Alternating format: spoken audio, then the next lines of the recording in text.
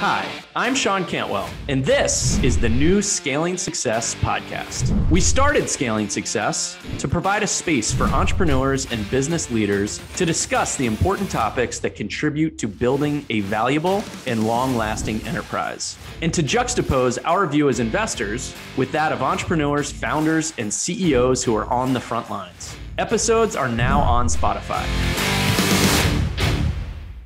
We are thrilled to welcome our very distinguished guest, JD Sherman, to the podcast today.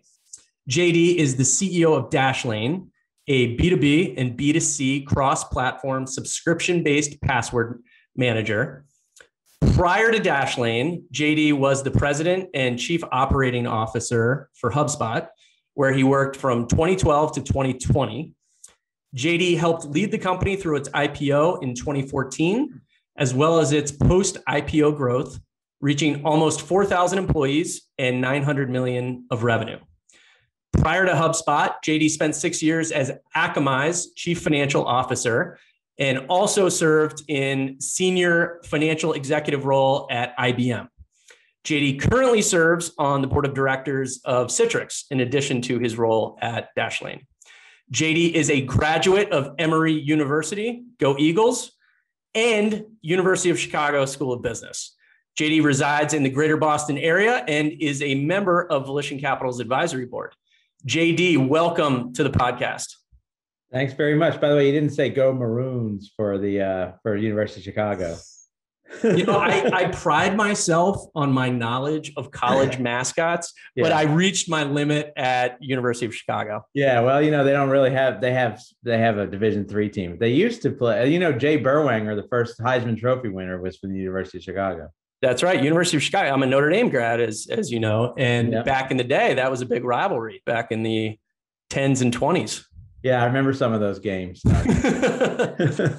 So I just gave about a 10-minute intro on your background, JD. You have accomplished a lot during the course of your career. I did a little internet sleuthing in advance of this conversation. And in addition to everything I mentioned, I learned that you're a big LSU fan. So maybe give us a little bit more color on your background and, kind of your upbringing and path to your role as an established and esteemed tech executive. Okay, well, so I grew up in Baton Rouge, Louisiana. That explains the LSU. My best friend as a little kid's father was one of the coaches on the LSU staff. So we got to go into the stadium, meet the players, walk around on the sideline. And, ever since then, I've just been a huge LSU fan. But I did go away to college. I went north to college, as you said, to Atlanta, to Emory University, and then on to the University of Chicago. And my first job ever was actually in Burlington, Vermont. So kind of anchored me, and I met my wife up there. And so we were kind of been anchored in New England, although we've moved around a lot since then. All right, great. You a big Coach O guy? Big Coach O guy. We finally have a coach that doesn't have an accent, Yeah, right. I haven't heard it put that way. I like that. Yeah. So one thing that jumps out about your background, JD, and I listed some of your prior stops, is that you have a lot of marquee logos in your bio. And I don't even know if they were necessarily marquee logos, some of them when you joined, but nevertheless, I'm curious to kind of hear your thoughts about how you've navigated kind of your career path and how you considered and kind of weighed different opportunities as they presented themselves. Yeah. I think a lot of that was happenstance. Like certainly when I joined HubSpot, it was a well-known startup, but it wasn't necessarily a marquee logo. But I would say, one of the things that the pieces of advice I give people is like, don't go searching for that title. You don't need to be chief executive officer of some, a company that's not growing or not scaling, or you're not going to learn. It's really like, where can you learn? And I tell you, I spent the first 15 years at IBM, as you mentioned, and I just learned a ton. It was a great place to learn. It wasn't all wine and roses, obviously. I joined right before Lou Gerstner did, and he came in and sort of had to really right the ship. So, but you learn from those types of experiences. You learn a lot from scaling and change.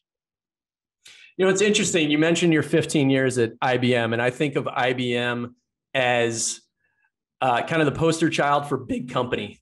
Big company culture, thousands of employees, international. You moved on to Akamai, also a large company. Then you kind of entered startup world, if you will. And, you're one of these folks that's been successful in a big company and a small company. And I'm curious, given your vantage point, I'd love to hear your perspective on kind of the reality of that. People often like to label executives as a big company executive or a startup executive. You've seen both, and I'm just curious to kind of get your perspective. Well, they're quite different. I will tell you. I was, in fact, when I left IBM for Akamai, obviously IBM was 400,000 employees. Akamai at the time was about 500, so it was quite a small, quite a change. But so it was sort of a ratchet down. And then the way I thought about Akamai at the time was it's in a scale-up mode, and a lot of what I learned about what it means to manage at a larger scale at IBM was going to apply at Akamai. But you can't just simply bring in, the big company playbook to a growing, scaling company. And so I took a lot of those lessons to Akamai. When I left Akamai, we were $1 billion and probably 3,000, 4,000 employees. Then I went to HubSpot, where it was 200, and it was sort of a similar moves. Like, we learned a lot about scaling and growing fast at Akamai that I knew was going to apply to HubSpot. But early on, the most important thing was make sure that you don't break the culture. Make sure that you don't jerk the steering wheel too much towards conventional wisdom. In fact, Brian, the co-founder, CEO, and my boss, after I was there about 90 days, he drew on a whiteboard, a continuum. On one side, it was like conventional wisdom. And on the other side, it was transformational thinking, or I forget what the second word was. And he said, I'm really, really worried that you're going to pull us too far this way. And I think that was probably a good awakening for me, that that would have been my natural tendency. And I had to sort of compensate for that and make sure that we were doing the things that worked for HubSpot and not for Akamai or IBM. That's really interesting. I'd love to dig a little deeper on that, because as I understand it, you were one of the earlier kind of senior external executive hires into HubSpot, a very entrepreneurial, high growth, venture funded business.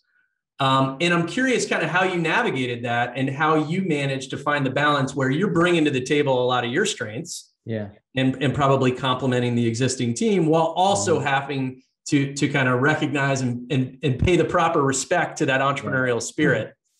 I think that there was also a balance. Like HubSpot, the company, and Brian and Dharmesh, the founders, they also recognized that HubSpot was about to enter a new stage that was kind of uncharted ground, and they needed help to figure out how to sort of layer in what I call an operating system to really scale.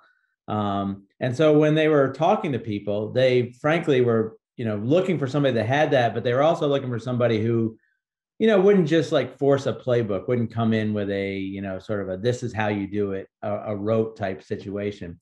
And so that's sort of what we did at HubSpot. We looked at what worked for the company and made sense. And then we also, over time, sort of, kind of had operating system version 1.0, version 2.0, based on where we needed to be. And my observation was always, like, I would rather run, when you're a growing company and there's a huge market opportunity, I would rather run a little loose than a little too tight, to use that, an auto racing metaphor.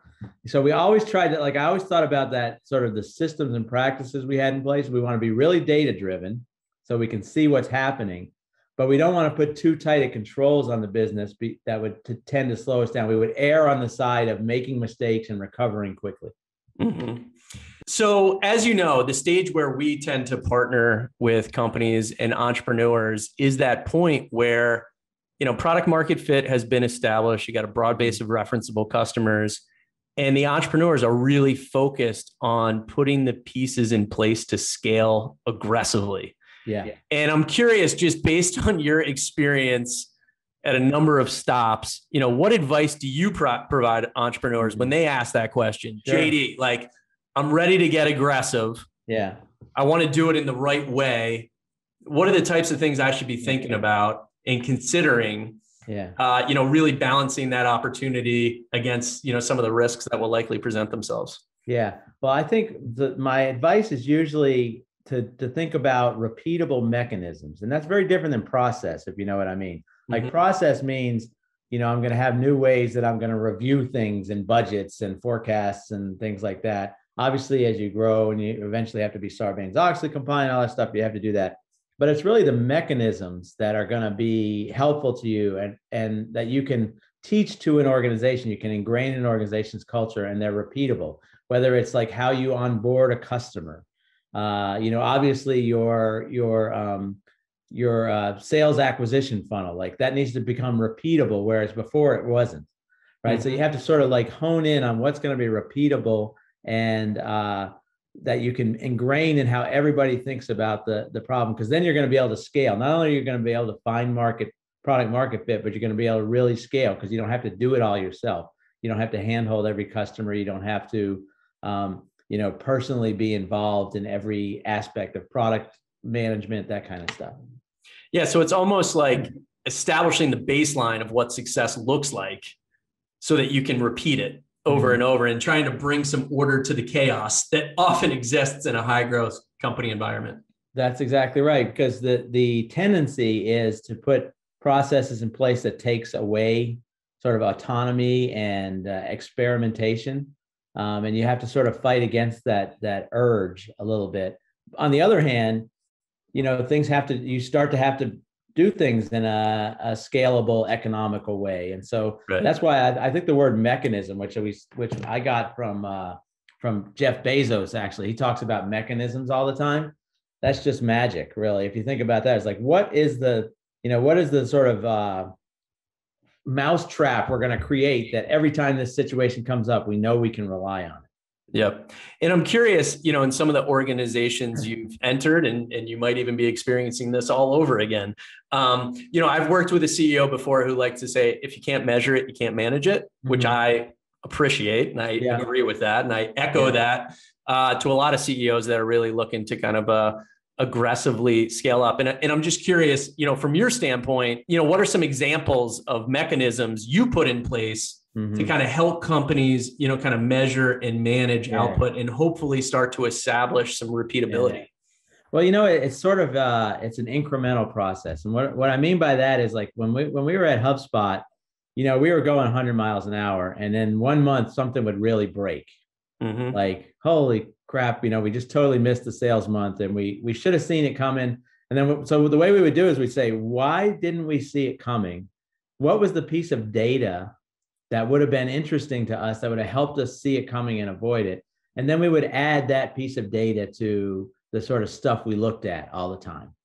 And so, you start out, and, when I first got there, we were pretty loose. Like, a great example was, like, we obviously were generating lots and lots of leads, but we didn't know exactly, we weren't really paying too close attention to how good the quality of the leads were, what their sources were, and things like that. And so all of a sudden the leads were growing, but sales were flattening out.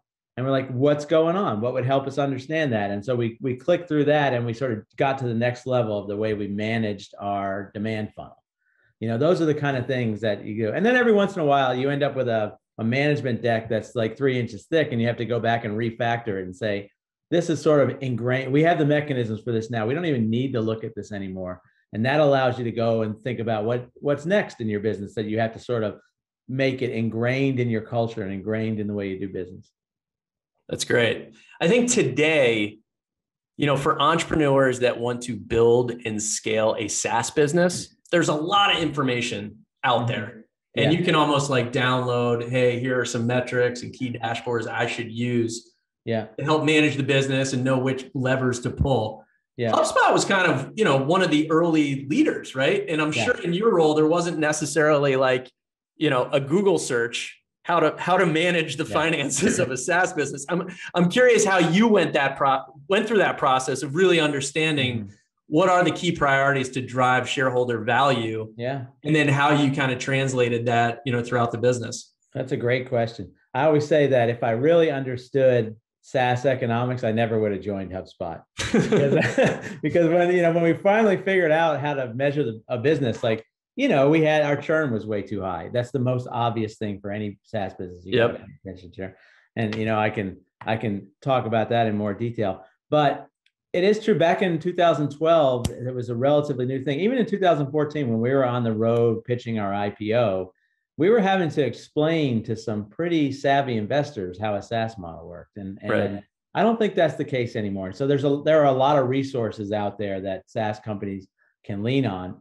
We were lucky because we had Sequoia as a board member, and they had a ton of experience about that. And we had David Skock from Matrix was one of our board members, and he's kind of a SaaS, expert on this. He's one of those folks that publishes a lot of material online. And a lot of it, like he learned alongside of us or taught alongside of us, like as we developed our methodologies and everything. And it was super, super valuable for that. The one lesson that I learned, frankly, the hard way a couple of times is, you obviously look at your lifetime value of a customer and your CAC. The thing that you have to be careful about with those is they sound like leading indicators, but you're measuring them based on the data that you have now. So they're almost kind of lagging indicators. Mm-hmm. You've got to figure out a way to measure customer success and customer happiness. And so we did a bunch of different things, from the complex to the simple. Like the simple, measure NPS. I highly recommend that you're always asking your customers about Net Promoter Score, how they feel about your product and measuring that. The complex, we started as we got more clever with the data and got more data, was figuring out when a customer acts this way, they behave this way in terms of their future as a customer, and building a mechanism to sort of get that ingrained in the way you do everything, from build the product to onboard a customer to deal with their renewals to everything. We created like a one single number score that tells us the sort of a health check for our customers. That worked until it didn't. And then we went on and kept iterating on that. But, I think the thing that you have to be super careful of as you scale, particularly as a founder or whatever, is you have to fight to stay really close to the customer and get mechanisms to understand the feedback you're getting from your customers. Yeah. Just to pick on one point you mentioned, I think you said when you were looking to join HubSpot, if you had known as much as you know now, maybe you wouldn't have joined. And one of those points was kind of churn. Mm-hmm. That's a topic. Every SaaS business obviously wants to have the highest retention possible. Yeah. And I think when any company sets out to build its 3-year forecast, they're showing improvements in that retention over time. I will say, just from my vantage point as an investor, it's easy to put it on a spreadsheet. It's really hard to actually improve that over time. And I'm curious, it sounds like at HubSpot, you guys were able to kind of put mechanisms, to use your word, in place to really improve retention. And I'm curious if you can, provide our listeners with some examples of things you guys did to really move the needle on that front. Well, sure. Well, the one thing is, like, you tend to want to find the silver bullet on retention, like, oh, it's a product problem, or pricing, or something like that. Very rarely, maybe it is sometimes, but very rarely, if not never, is it just one thing. And what we had to do at HubSpot was we kind of said, like, okay, there are like 7 or 8 aspects of our business. There's sales, there's marketing, there's customer success, there's product, there's engineering, and everything. Like, everybody, what we're going to focus on as our number one priority is customer retention. Right. And so then you have to think about it differently. Because, like, if I just put 100% of my effort on customer retention, what would I do differently as a sales organization? So as an example there, what we said was, wow, the sales team is signing up customers that are not necessarily great fits for the product. They don't even have a website, for example. In some bad case, like, you're not going to have much success with HubSpot if you don't have a website. And so we changed the way we compensated sales reps so that they were compensated better when the customers had great retention. That was a simple one. The leads, if I talked a little bit about the lead scoring, like we figured out how to qualify leads based on projected lifetime value versus likelihood to close. The onboarding, we actually required customers to buy onboarding, which is obviously adding a lot of friction in the process. We changed our pricing to have a second tier so that customers who did stick around would grow with us as their business grew. So it's like everything that, every part of the business had to improve for us to get that done. So I would just say, like, if churn is your problem, get on a whiteboard, write down every aspect of your business, and write down what that part of the business would do differently if their number one goal was reducing churn. And by the way, that's a pretty good number one goal, because that's also, like, customer happiness, perfectly 100% correlated.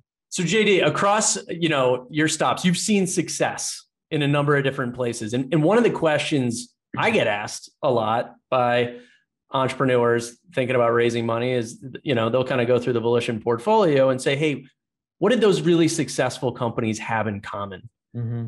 And I'm curious from kind of your steps, if you're able to kind of draw out any commonalities from your different stops that you think were really key contributors to driving a successful outcome. That's a great question, actually. I should probably give it more thought. As I think about it, there's sort of like one sort of super high level commonality, and then maybe a couple of smaller ones. The super high level one is like, you can rally the company around the mission that you're after. I've seen that not only in the companies that I've been lucky enough to be a part of, but the ones who are super successful. They generally, like, if you went around and talked to every employee, they would understand what the mission is. It's like, It's hard to believe that really matters, but it really matters. Like, everybody, we're mission driven human beings these days. And I think if you can get people to rally around that, that makes a difference. I think the smaller ones are like, the ones that really talk about customers and measure customer success and everything, they tend to do better than the ones who sort of let that drift away. I think, Akamai was a great company, great example of that. I think we kind of drifted a little bit away from that. There were some, we kind of got led by our very biggest customers, and that might have been a little bit of a mistake. Obviously, Akamai's had great success, but like I fault myself as the CFO for pushing the company like away from that thought process a little bit. So I think that's a big one. And I think it's also just discipline. It's like, there's some companies, it's like, like a sports analogy is like some teams, they have tough years, but they still like eke their way to the playoffs, just because even things get tough, they like bear down and they get it done. And some teams like totally blow up. Like, you just have to have grit as a company, I think. Yep. I mean, I think a lot of the comments you just made kind of tie back to culture. And culture is one of those things I'm sure you think about now in your role as CEO at Dashlane. And culture is one of those things that's like hard to define. I'm curious how you think about culture, perhaps in part reflecting back on, kind of past experiences, but also, kind of your current role. How do you think about building culture that's really aligned around a mission that kind of ties people together? It's interesting because I just went through the exercise with my new team at Dashlane to sort of relaunch our values and our culture. And as we talked about it as a team, we kind of borrowed the analogy that we used at HubSpot, which is culture is like a product in so many ways. So, think about the ways are. So it has features. The features are like the values that you establish as a company and say, we are going to do this and we're not going to do this kind of stuff, right? It's kind of open source. Like, everybody, commits, everybody adds to it and impacts it and stuff like that. And so you have to be thoughtful about, all the hiring you do, all of the coaching and the way you do performance management, all that stuff that has to play there. And every once in a while, it needs to be refactored because you change a lot as a company. Like, one of the things that, like, HubSpot had I think a fantastic culture because we spent a lot of time on it. We wrote it down. That's really important. And then we wrote it down in an aspirational way rather than trying to codify the current state. But the fact is, like, HubSpot is very different than when I joined and it was 200 people. The executive team early on were mostly startup folks, and some it was time for them to move on, and they knew it because it's not their deal. And now it's, a 5,000 person company with, a totally different thing, but the underlying culture has to stay the same, but you have to sort of continually refactor it. That's great. And I'm sure culture is one of those things that's a top priority item for all CEOs. I think another question we get a lot at Volition from entrepreneurs who are thinking about raising capital and they want to help position their company to kind of achieve new heights. They'll ask you a question like, what do you think are the key roles of a CEO? And how do you define a good and successful CEO? I'm curious to get your perspective because as I kind of trace your career history, To use a sports analogy, you're kind of the five-tool player. You like came up through finance. Then I think at various points in your career, you had responsibility over just about every functional area in the organization, which I'm sure in no small part has informed your view on what a good and effective CEO is. So I'm just curious, how would you answer that question? Well, it is funny because the progression for me, when you're a CFO or in finance, you think, I could run this place. Like, how hard could that be, right? Yep. I have all the numbers. I'm a business guy. I can run this operating officer. And to really sort of own the number, if you will, like have to actually, make things happen. It was a huge leap, and you had to learn a lot about that.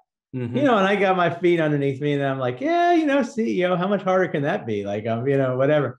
It is another huge leap to be the CEO, because not only do you now have to sort of keep an eye on how things are running, but you have to set the vision and the culture for the company. There's there's a lot riding on your shoulders. And some people it's very rare to find somebody who's really good at sort of that aspect as well as the operational aspect. I think, that's probably why Brian brought me in at HubSpot, is he wanted to focus more on the vision and the external and the strategy and the culture, and lean on somebody like that. And that's probably my skill set. As I think about it as a CEO, obviously I have to develop that, but what I would say to CEOs is, like, figure out where your blind spots are. And one, you have to over-index on them a little bit. But secondly, you got to ask yourself, is your team well positioned to sort of fill in the blind spots for you? I think about my role as a CEO, and even as a COO, I'm not really a product person. I didn't grow up in engineering or product. I grew up in finance. So I have to make sure that I have a really strong product team. And I'm testing, when I'm talking with my product team, as much about like customer needs, and are they doing that, as even more so about what they're thinking, what their thought process is.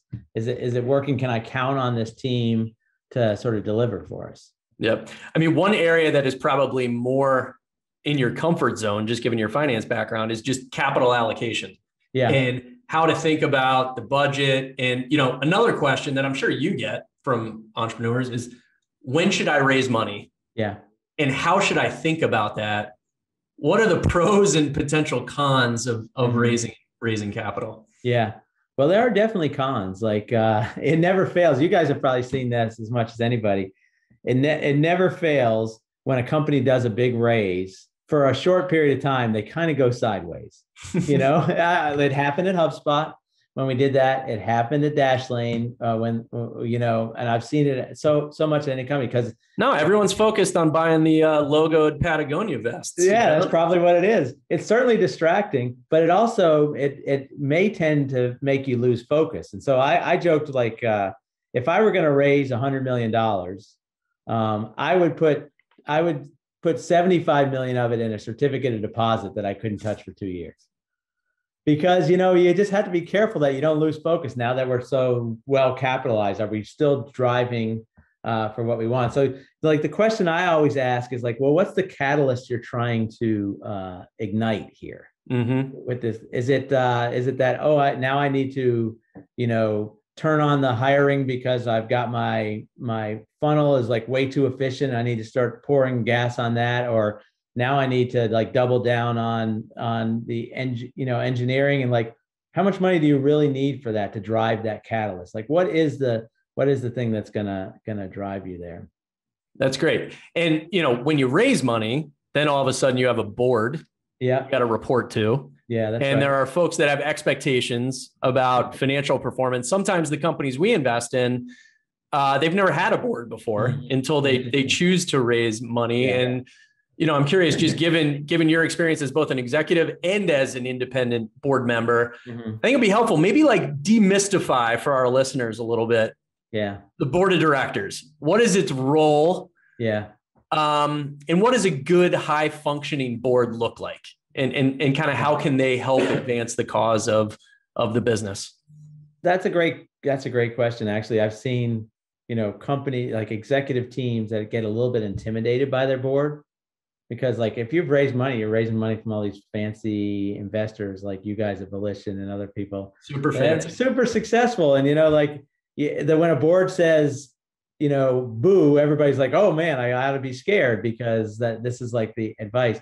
So I think you have to be, the relationship you have to establish with the board is a little bit more different. And I wouldn't say advisory might be a good word, but the other thing I would say is like I've obviously dealt with VC led boards and small company startup growth company boards, and I've been on public company boards, and it's very, very different. Mm-hmm. I think about the early stage startup boards.